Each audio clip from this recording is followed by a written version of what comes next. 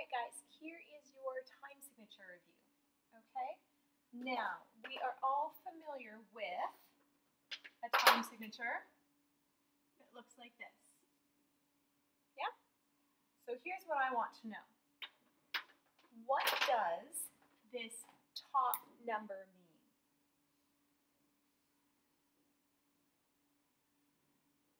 What is it that that number tells us? Yes, that is the number of beats in a bar.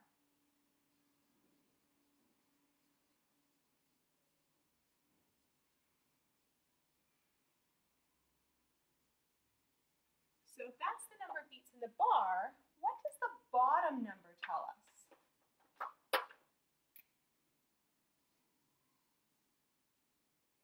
Anybody? No. This one is the kind of note that gets one beat.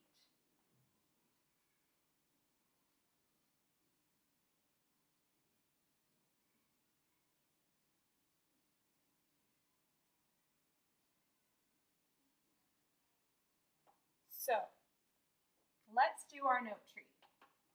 And I'm going to use the North American terminology rather than the European terminology because it makes it a little bit easier when you're figuring out time signatures, okay?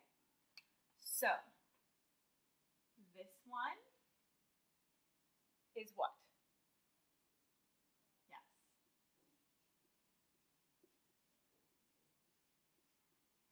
That is your whole note, okay?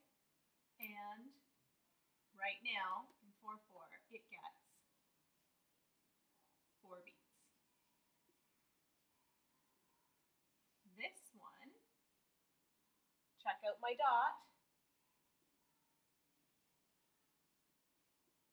is a dotted half note.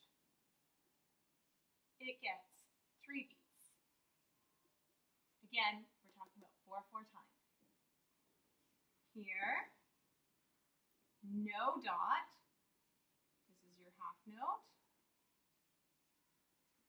How many beats does a half note get? Good. 2 beats.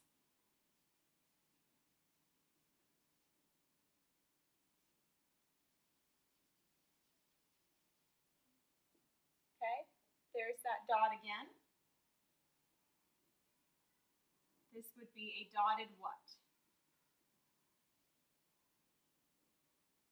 Yes, it's a crotchet, but in North American language, it is dotted quarter note.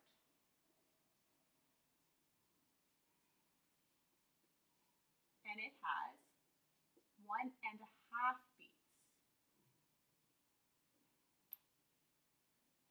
Okay, then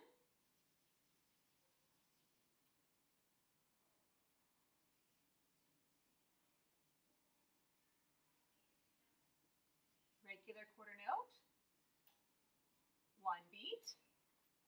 There's 2 more that I want to do.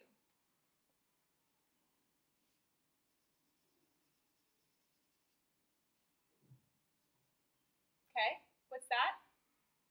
Good, your 8th note. And how many beats does it get? No, it only gets 1 beat when there's a pair of them. So if there's only one,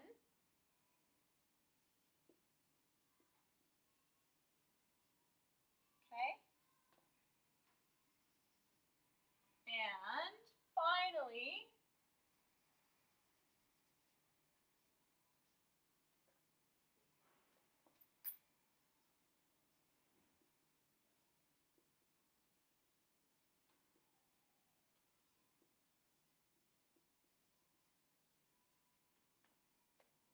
so right now, 4/4 time, we have 4 beats in the bar, and the kind of note that gets 1 beat is our quarter note. And I know that because of our fractions in math, the 4 says quarter.